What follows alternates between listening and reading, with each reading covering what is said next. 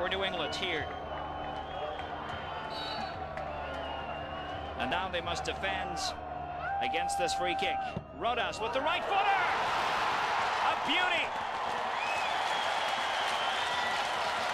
St. Andre helpless, the Guatemalan.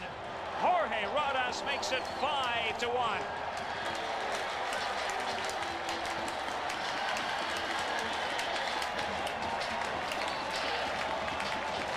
What a blast.